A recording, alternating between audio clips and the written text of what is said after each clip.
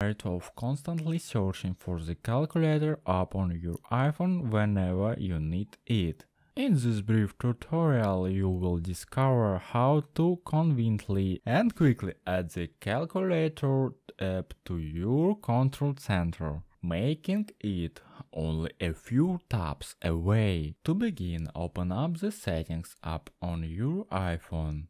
Scroll down a bit and tap on Control Center. Next, you need to add the calculator shortcut to the included controls. To do that, just scroll down until you find calculator.